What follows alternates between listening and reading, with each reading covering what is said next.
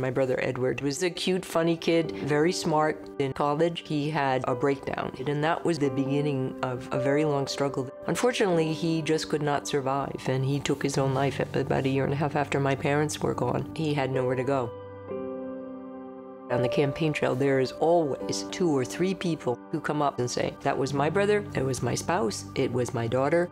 Most people in Massachusetts believe it is a crying need here. I'm committed as governor to making sure we address it.